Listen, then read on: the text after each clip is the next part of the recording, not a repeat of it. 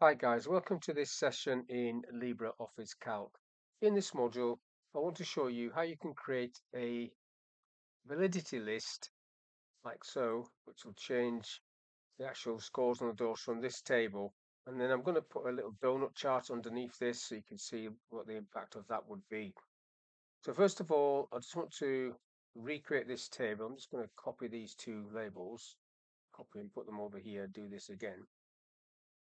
So complete and remaining. Then I'm going to add a few people, Bill, Ben, Anne, Jane, Colin, and Steve. That'll do as my people. And then I'm going to give them some complete scores. Right, so now these are not all formatted to percent, so we'll do that. They're all formatted to percent. So I'll have to put that in again. The numbers don't really mean anything, but I'll just like so. So now I need a formula, which is going to look at this figure here, equals that cell, D1, F4 to lock it, minus this cell. Tick in that formula, get the remaining amount, double clicking that down. So that's my little table. So what I want to do now is just highlight these two again, copy them, paste it down here. And in this cell, I want a validity list to show me the people like I've got there. I want it here. So that is on the data tab,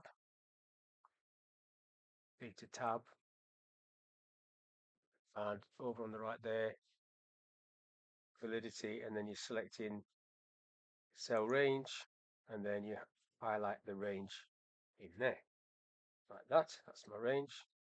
Okay to that.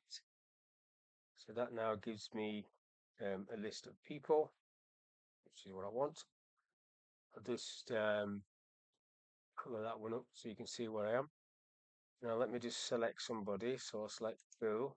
Now what I want to do here is a VLOOKUP. It's going to look at Bill and tell me what the scores on the doors are for Bill. So that wants to come back as 34% and 66 remaining. Before I do that though, I'm going to highlight those two cells and just format them to percent, like so. And now I can do a VLOOKUP in there. So equals VLOOKUP, open the bracket. I'm looking for Bill, comma, and I'm looking in this table, highlighting that table, comma, I'm looking for column 2, comma, and I want an exact match, which is a 0. Some people prefer to put false. I prefer to put 0. Ticking that, and I'm expecting it to come back with 34. Now, if I pull that over, what's going to happen is that cell is not locked. So I could have named that. I could have $signed it, or I could have named it and then used the names. And then I could have used the names in as this table. What happens when I pull it over? The whole formula. So it's looking at F8, which is this. It's looking at the table and coming back with a second.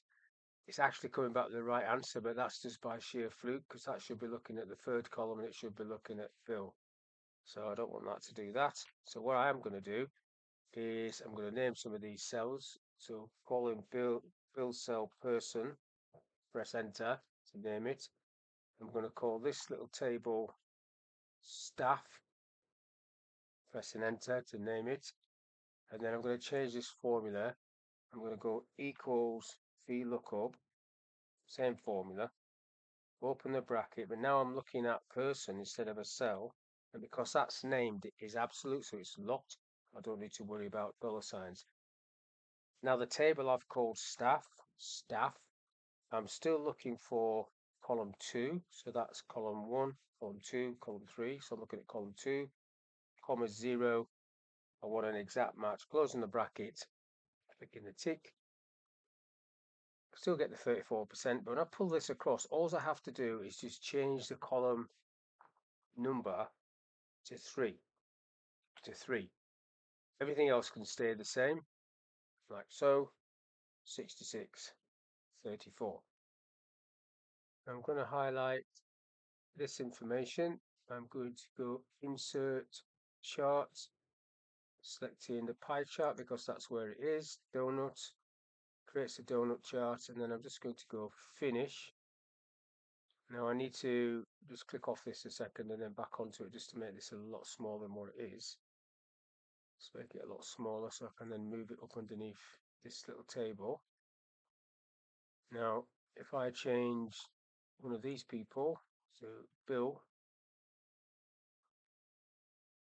that changed over and that changed back. So you've got complete is blue, remaining. Now if you double click on these again twice, you've got the actual degree there. If you do this clock direction, that'll change it slightly. Watch what happens if I go select somebody else. Bill, it's going the other way. It's up to you how you want this to be. But that's basically a quick look at how you can name a table, name a cell, use the VLOOKUP, and then create a donut chart based on that data. So hopefully that's of use. Thank you for your time. I'll catch you on the next one.